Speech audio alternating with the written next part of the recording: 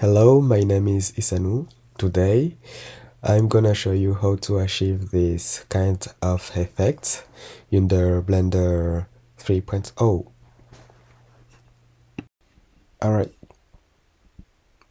let's see what we can do.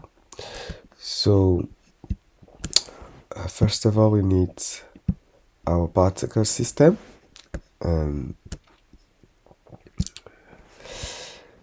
And then you add your network using the particles link, like so. You can turn it to a network and then play with the geometry to do something like so. And here's the trick. If you want to apply multiple color, you need multiple links system, and then you can play with the factory start and end, like so. And then like I add a color. It doesn't show, I don't know why. Yes, here we have one color. By the way, you can apply emissive here if you want. In the material settings, you can apply emissive here.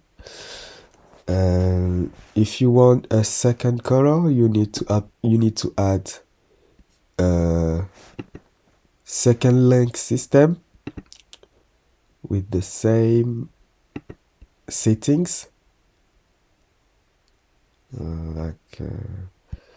We need to turn the second system, add the same parameters, like so, and then you can play with the factory starts.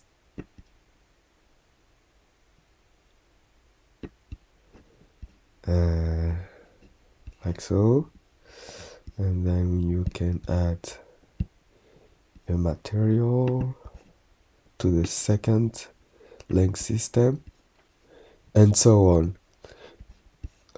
I mean, you can add a third one if you want, turn it to a network and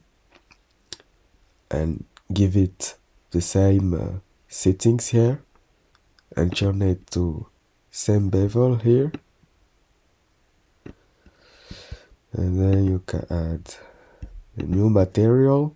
You need the material for each link system basically, and that's it. You need nothing more actually. Let me know if the explanation was good enough, and thank you very much. See you soon.